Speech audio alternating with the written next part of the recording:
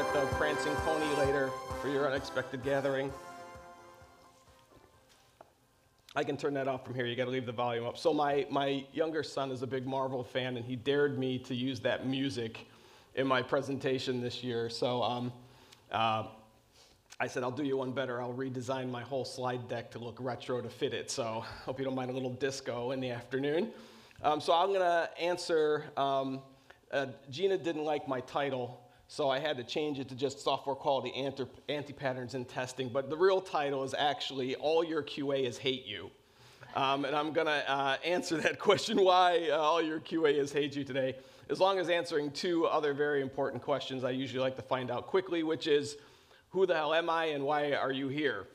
So my name's Keith. I've been working in testing for 20 years. And I work right now with Techmark Global Solutions. I run their testing practice, software quality practice, and I do a lot of management consulting with what I call enterprise IT organizations. And I've spoken and written a lot about testing in enterprise IT, which is essentially the way I define it as businesses that build their own tech, but tech is not their primary business. Right now, I work with a lot of organizations, kind of big banks, financial services, insurance companies, doing projects around kind of agile transitions, trying to develop pipelines for people, automation engineering, and as well, I personally get involved in a lot of test process improvement initiatives. So the reason why I'm giving this talk is that after all these years, I'm still seeing organizations suffer from the same problems. Despite all the advancements that we've supposedly made in testing techniques and practices and tools. So I'm going to talk through, it uses, not really case studies, but uses examples, current projects that I'm working with organizations right now to kind of illustrate the point of where I'm seeing those problems and perpetuate it as well.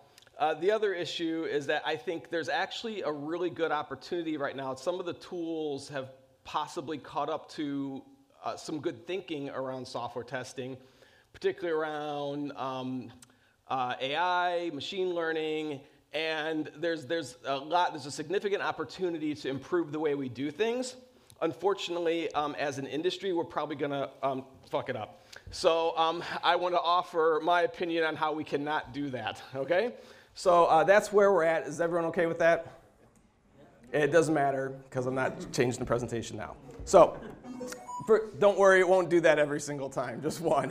That was the other challenge I had, to incorporate that noise into a slide. So before I get too far into this, I wouldn't be doing him a service, though he needs nothing from me. But if you don't know who Jerry Weinberg is, he was one of the true lions of the industry, and he passed away this year. Amazing guy. He worked in the business for 50-odd years. He's written some amazing books. Prolific writer. He was actually kind of invented the term software testing through his work on the Mercury project with NASA back, good grief, in the 60s. My favorite books he's written is Psychology of Computer Programming, Perfect Software, and other illusions about software testing, and a book I think if you haven't read, everyone should read regardless of what business you're in, called The Secrets of Consulting. He really kind of put people and empathy at the center of designs and system thinking. So he passed on this year. I interviewed him for my podcast. I never got the chance to meet him, but he's a lovely, lovely guy, and I'll be sorely missed. So thank you, Jerry. So now on to the more important stuff. Again, I'm showing my age a little bit here. So we need to journey deep into computer space. We all know, that'll turn off in a second, don't worry.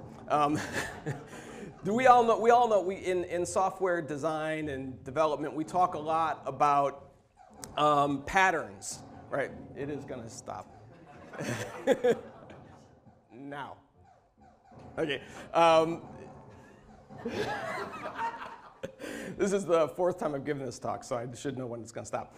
So we talk a lot about patterns in software development, and patterns are very useful for quickly solving problems or using them like heuristics to help us get to some solutions quickly. But also, there's an idea called an anti-pattern. Do you all know what an anti-pattern is? So One person shake. Thank you for shaking your head. So an anti-pattern is kind of a common response to a common problem that actually adds more dysfunction, and it seems like it's an easy solution, but actually kind of exacerbates or complicates the problem even more. And so I want to talk through some of those anti-patterns that I've seen for software quality and how they relate to testing. So anti-patterns are extremely powerful, all right? And why are they so powerful? And I think some of the reasons have to do with psychology, and particularly in software testing, because we've got, we go decades in software testing before any kind of real changes happen, and you see organizations make deep investments in these ideas and don't want to invalidate their strategies by having to change their mind. So the first one that I see a lot is people have what's termed sunken cost bias, where we are going down, as the line from the movie The Birdcage, we are going to ride the insane horse towards the burning stable, right? So we've put our money into this tool and we are going to buy it. I think that's how the ALM suite has kept around for so long, because people just have so much investment in it that they're not gonna change that despite all its problems. And changing after the fact would mean they think they're throwing good money after bad. The other bias that I see in play a lot of this with these organizations is termed survivorship bias, which is, there's a lot of change in these organizations and people bring ideas with them that they think made them successful where they were at. And so therefore, there must be something special about that idea, so let's redeploy it here. Now, both those biases are pretty well determined to be nonsense, but they're very powerful, right? So they give you the idea that what you're doing is working. The other problem with anti-patterns is they're primarily based around anecdotal evidence, right? And this is, what anecdotal evidence is, it's not collected through any kind of scientific means. It's really through kind of personal experience and your personal anecdotes, as opposed to anything that you could actually prove. And those are so powerful because, people love stories. People buy, we were talking at the speakers dinner last night, people buy stories. They don't buy tools, they buy the story that is being sold around the story. And those narratives sell. People want simple solutions to complicated problems, and that's what makes them extremely attractive. And I've rarely found in my travels organizations that want to address the cultural issues that are underpinning their quality problems, because that means they have to look at themselves, right? They have to look at how they do things. And to quote Jerry Weinberg, there's always a problem, and the problem is always people, right? So, but that means management or leadership has to get beyond kind of caretaker mind frames and really try and change the way some of these patterns are developing. I also deeply understand the irony of me getting up here and relating personal stories to try and prove a point. So if you were going to hate tweet at me right now, I get that. So let's go back further in time. Has anyone read this book? Well, I figured did you help co-author it, Mohinder? Sorry, Mohinder's a good friend of mine and he's been around for a while. So a couple of people have read it. So this book is The Art of Software Testing. It was written by Glenford Myers. Anyone know the year it was written? 1979. 1979. And the thing about this book is that it has, regardless of how you feel about it, it has probably driven more and solidified more thinking on how software testing works in organizations than probably any other book that's been written since. And it, introduced a couple ideas that just permeate everything we do now, right? And the first one being the idea of bugs, right? So I'm just going to quote from the book right now and see if any of this rings familiar. So testing is the process of executing a program with the intent of finding errors, right?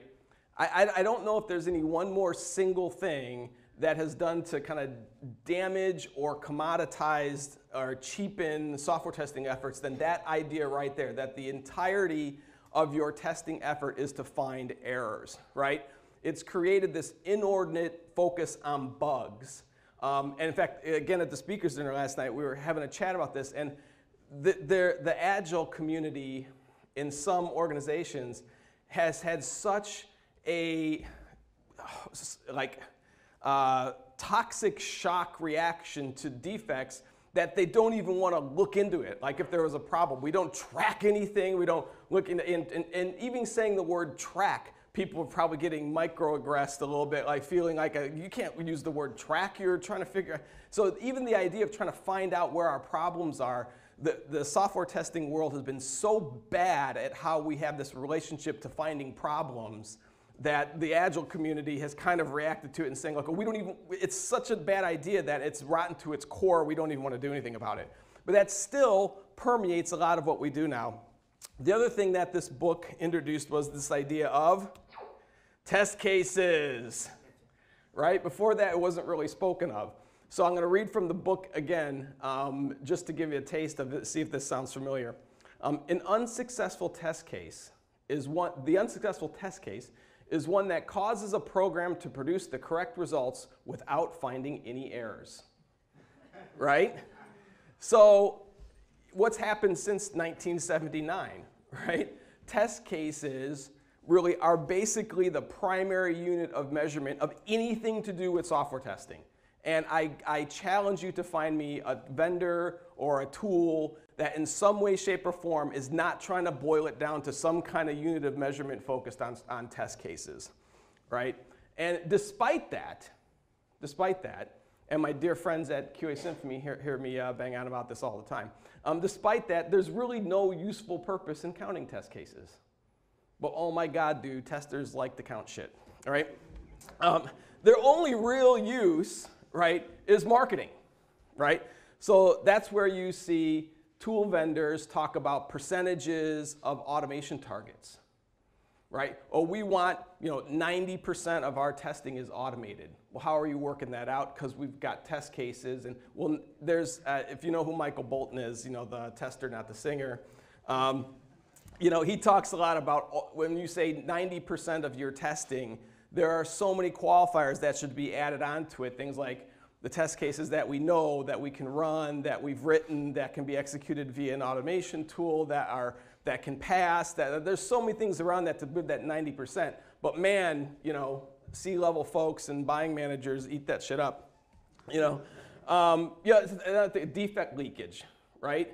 That's all based around test cases. And I guarantee you now there's people out in the lobby trying to delete their defect leakage stuff from their website right now so they don't have to go out there and Google it. But those are some very powerful things that have still permeated our industry that drive tons of dysfunction through how we try and manage software testing. So the first anti-pattern I want to talk about is managing testing decreases its effectiveness for risk management. So I'll let that sink in for a second and give you some context. So there's a couple folks that have really influenced my thinking on this year, and as usual, some of my friends in the industry are kind of further along in some of these ideas, and I have to give them credit for it. One of them being a good friend of mine, Martin Hinier, and they've talked a lot and worked with a guy named Dave Snowden around kind of managing complexity and trying to understand complexity. And as usual, when I hear about these things, my first idea is like, well, I didn't think of that, so I'm going to outright reject it. But then as I've done my own studying and reading and kind of, you pour enough water on a rock, eventually a groove will form. So I started looking in a little bit, and there's a really good book I would suggest you read. It's called It's Not Complicated, The Art and Science of Complexity for Business. A guy named Peter wrote it. And the difference that he draws is that between complicated and complex, right? So complicated problems are hard to solve, but they're basically algorithmic, right? So they can be solved. They may be difficult to solve, but they can be solved. Complex problems are too difficult to solve. You only manage them, right? So there's too many variables. If you look at failures in complex systems, there's too many variables and moving parts to be able to attribute it to one root cause. It's usually, systemic failures are usually kind of multivariate in nature in the origins of the fault. And software testing, is a complex problem. Testing in general is typically complex, but software testing specifically is complex. And responsible testing, is really impossible with a complicated mindset that you're going to be able to solve managing testing, right? And you can watch some videos he's made and also read some white papers written by a guy named Richard Cook about how complex systems fail. And they're going to hand out or email you like the references, so if you want to read them later, you can. But the idea around complex systems failing is that you can't accurately model the real world, right? We don't really understand it, and I think you probably won't admit it, but if we use that as an analogy to our software systems, we don't really understand them completely either, right? How all the different permutations and how they're being used. So we only model them based on what we know, not how they're actually used and how they behave in the real world. So if you're managing testing in a kind of traditional way, you're really focusing on the wrong things, right? So these are things like metrics, the mechanics of how testing works, all the numerical fallacies related to automated testing. Those structural ideas we put in place actually decrease the ability for testing to give us what we want, which is usable, actionable information, right? But the roots of that are obviously very, very deep. So we want to kind of manage testing in a complex way, but not solve it, right? So I'm trying to kind of flip the script on that a little bit. The way I would try and manage, what we should be managing is risk, right? Threats to the business, realization of business value. That's one of the things I like about Jez Humble's continuous delivery book, is they focus a lot on business value and tracking that to understand how from an idea to revenue realization is a great way to testing to help inform those ideas. And so to give you an example of a client I'm currently working with right now, is that they are, I won't say names to hide the guilty, but they're a very, very big company in the US. They do a lot of transaction processing, and they're kind of new, sexy transaction processing platform. Is having a lot of problems moving into the cloud. Not being able to, kind of really manage their pipeline. And so they brought in a guy who, I think isn't it one of those, a hallmark that if you have to bring in somebody who's kind of chief innovation officer, there's absolutely no innovation going on at your organization. So they brought in this guy to help kind of re-energize and get where they want to go, which is faster delivery for the business. And so I sat down with this guy for a while and talked to him about different ideas about testing and things I'd observed while I was working with them. And he listened, for a little bit. And then, have you all seen The Music Man?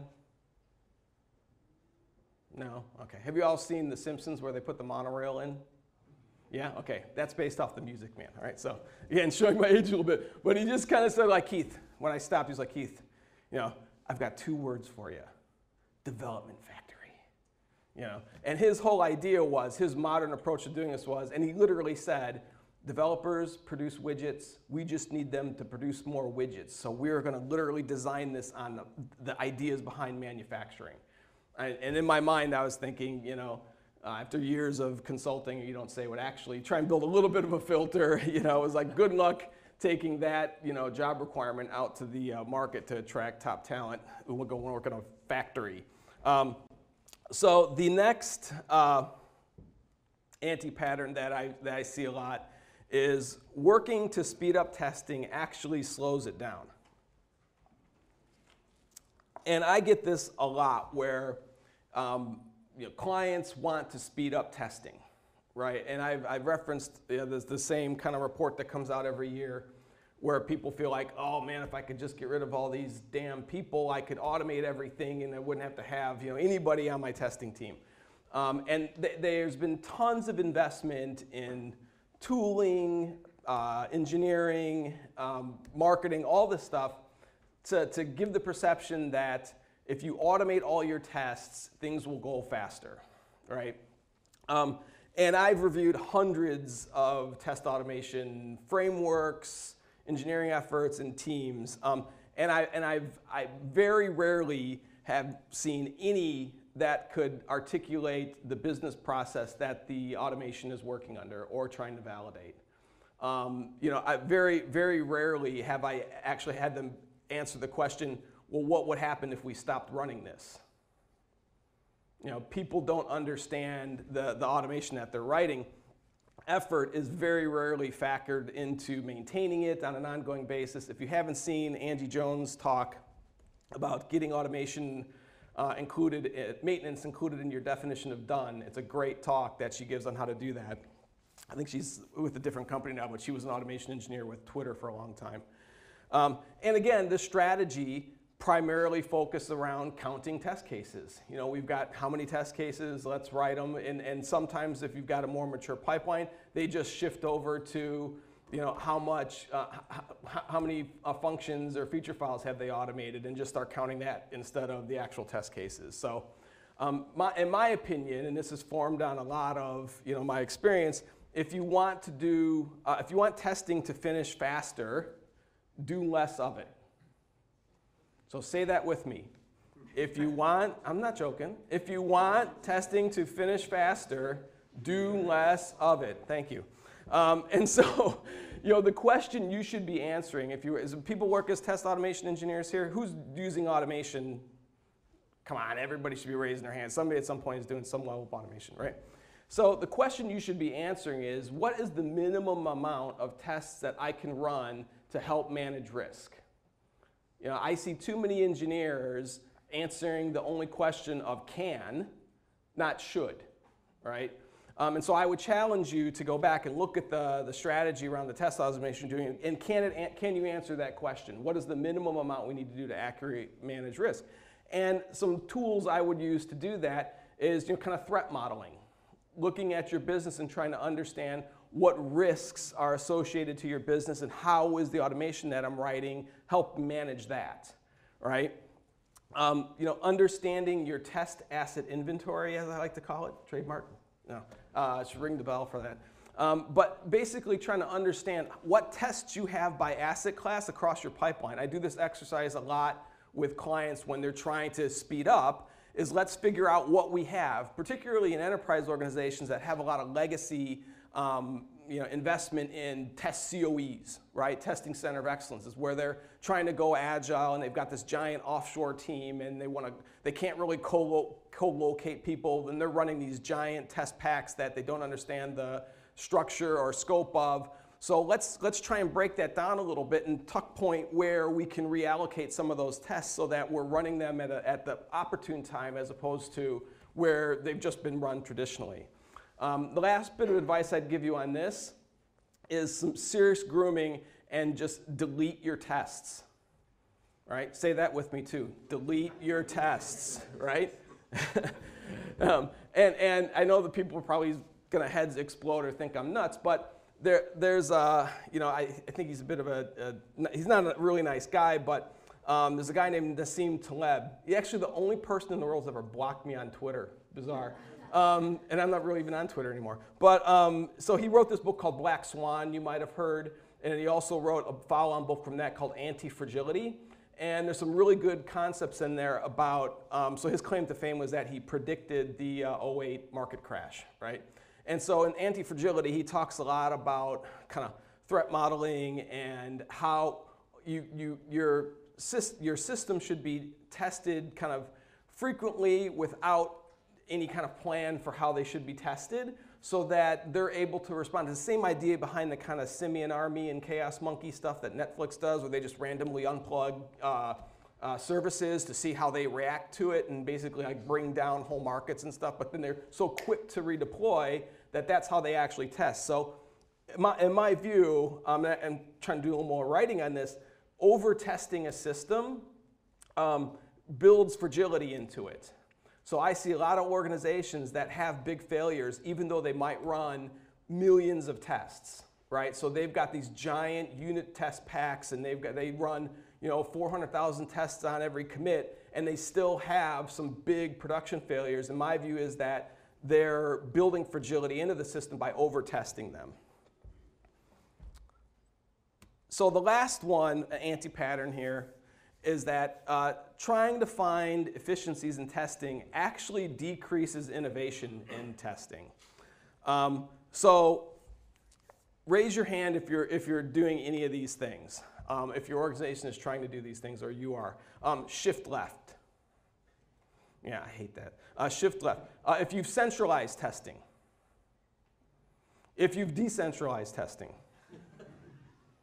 If you have a separate test team. If you've pushed your testers back into the line.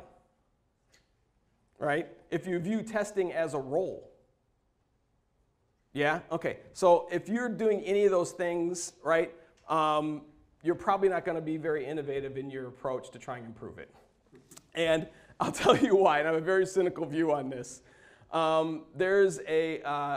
I compare most test process improvement efforts I see at organizations to what is known as Sturgeon's Law, which is, Theodore Sturgeon was a science fiction writer in the US. And basically the law is very simple, and it just says that 90% of everything is crap. And the way I see most quality or tester-led test process improvement initiatives work like this. So are you all familiar with the Three Stooges? Have you seen the Three Stooges at some point? Right, okay. If not, go back and look at it. It's a show from, I think, the 40s in the US. And they're these three idiot brothers, right? So basically, and they're named Moe, Larry, and Curly, right? So Moe is supposedly the smart one. Larry, I don't know what something's wrong with him. And then Curly is the very dumb one. So they're in a boat, and the boat starts to sink, all right? And Moe and Larry grab some buckets and a pitcher and start chucking water out of the boat. And Curly looks around, he can't find anything, so he finds an old hand drill, the kind like this, right? So he's got his back to these guys, and he's over there, and he starts drilling holes in the bottom of the boat. Moe turns around, he's like, "What are you doing, you idiot?" And he says, "I'm making water letter outers," right? And so that's how I see most test process improvement initiatives when I go and look at the ones that testers or management have started. Because a lot of times testers can't see the forest for the trees, right? And there's a good element of kind of Dr. Heal Thyself in this as well. And primarily because they're not business focused. They get straight into techniques and tools and start counting shit again and don't focus on the business. They also tend to become technically obsessed, right? Or as, again, my friend Michael Bolton calls it, tool fetishes. Right, where we've got a tool that will fix everything, and they would rather just sit at home or in their office playing with their tool than actually solving a problem. And as well, a lot of testers, in my experience, and as Ryan said, I go to every conference, they don't study their craft, right? A lot of testers don't know anything about testing, right? They don't know anything about the history of it, and they don't know kind of following the scientific method and how that can really help you apply good risk management to your business. So my advice, which I'm constantly banging on about of my 2 or 3 things that actually I've said, are look for ways to align your test strategy to your business strategy. That will help you, and there's some lean kind of principles behind that, but it will help you eliminate a lot of waste out of your test strategy. If you're aligning those two together, you won't be doing things that are unnecessary, right? And another thing is work with your business to kind of observe system behavior, to ask questions that you hadn't thought of before, all right? And I'll give you the kind of case study I'm working with an organization right now to kind of get through. They did, about a year and a half ago, some guy in management got the idea that every tester has to code, right? So we're going down the automation route, and if you're going to be a tester in this organization, you have to code. They went so far as to give a Java class to all their testers, and at the end, you couldn't meet their entry-level test for a Java programmer, they let you go. They fired you. And because that's what the world needs, is a bunch of more crappy Java developers, right? I'm sure we all wake up wishing that happened. And so now, a year down into their journey on this, get a call from them, and guess what? They're still having big production problems. They haven't sped up at all. They're writing a bunch of automation that they can't understand and don't have any kind of real alignment to their strategy on. So now they're asking me to come in and do a test process improvement review with them, which, not to get to the end before we even start, is going to look a lot like what I just told you. So, so that's the last one. So interestingly enough, I want to talk about kind of analogous to this. The secret to testing efficiency, not ant efficiency, is idleness. So I read this article in the New York Times about ants and how they're so super efficient at tunnel digging, right? And so these scientists observed them for a while, and they found that no matter what they did, they could take the best diggers out, put them somewhere else. They would still, somebody else would pick up the job. No matter what they did, it was almost impossible for them to decrease the efficiency of how well ants are at digging tunnels. And they also found that about 70% of the work was done by about 30% of the ants. Now, if you're doing any kind of job, you probably feel like that anyway. You're in that 30%. But that's one thing they found. And it wasn't that the ants that weren't digging were being lazy. They just, when a blocker came up, they either went idle or they focused on other things, right? So they didn't have this kind of convergence of people all trying to, there might be something to, when you're riding down the street and see a work crow and one guy's in the hole digging and everyone else is standing around watching. So there might be something to that. But there was like an unequal distribution of the digging work that they kind of self-managed. So it got me thinking about how we kind of structure and manage testing and kind of allocate resources. And does anyone know what a cone is? K-O-A-N? So in kind of Buddhist philosophy, a cone is a kind of paradoxical question you think of when you're meditating and focus on that can hopefully, if you think about it enough, lead you to enlightenment, right? So that's like the famous one is, what's the sound of one hand clapping? Right? So you think about that for a while, meditate on it. It might bring you to enlightenment. So I want you to do a thought experience with me right now. Okay, so I want everyone to close their eyes. Come on, close your eyes. And repeat with me. Om. Clear your mind. Om. Okay, now imagine yourself, you're a tiny ant. You're sitting in front of a computer. The keys are enormous because it's not a ant-sized computer, it's a normal-sized computer. Now repeat after me. 30% of my testing could cover 70% of my scope. Repeat with me. Om. 30% of my testing could cover 70% of my scope. Om. All right, now we're back. Thank you.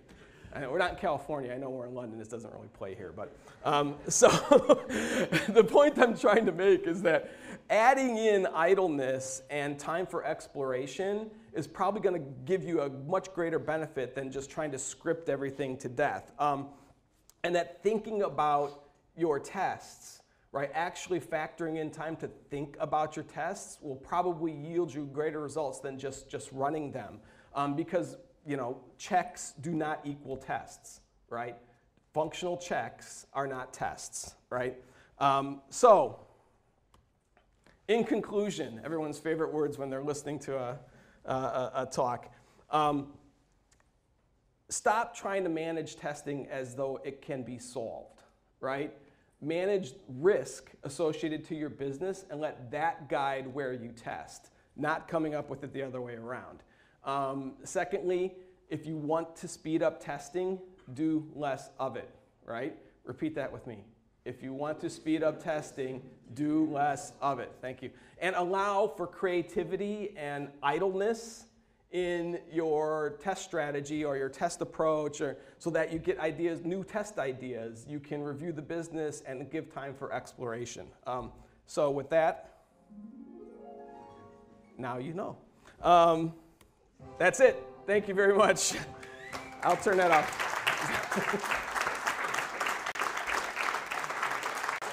So we got about 5 to 8 minutes of questions. If you want to ask Keith anything.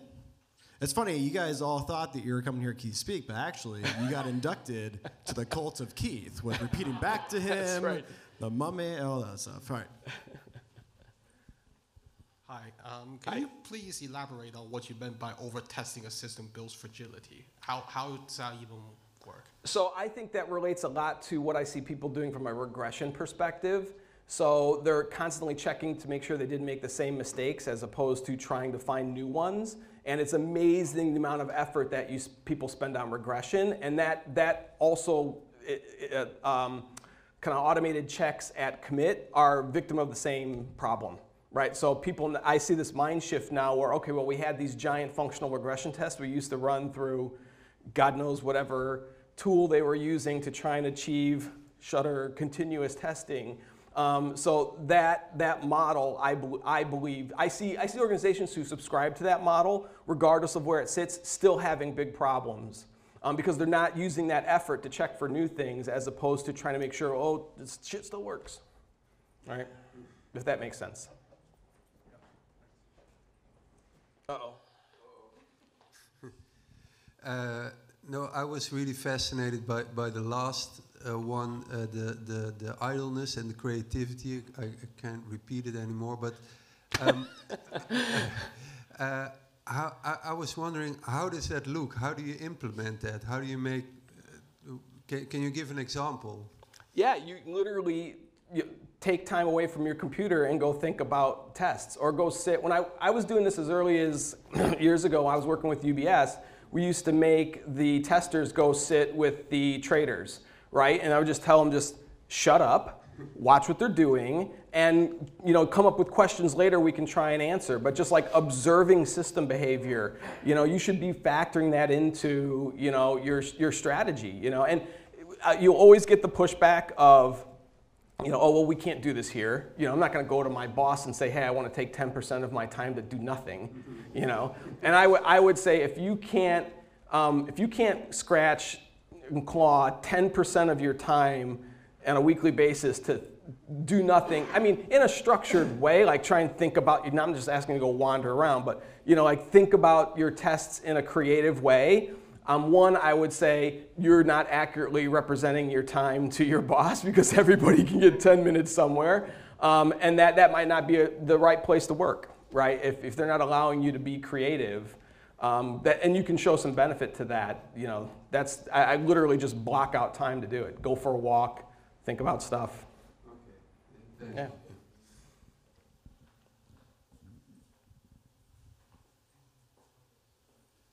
Any more questions? No? All right, thank you, Keith. All right, thank you very much.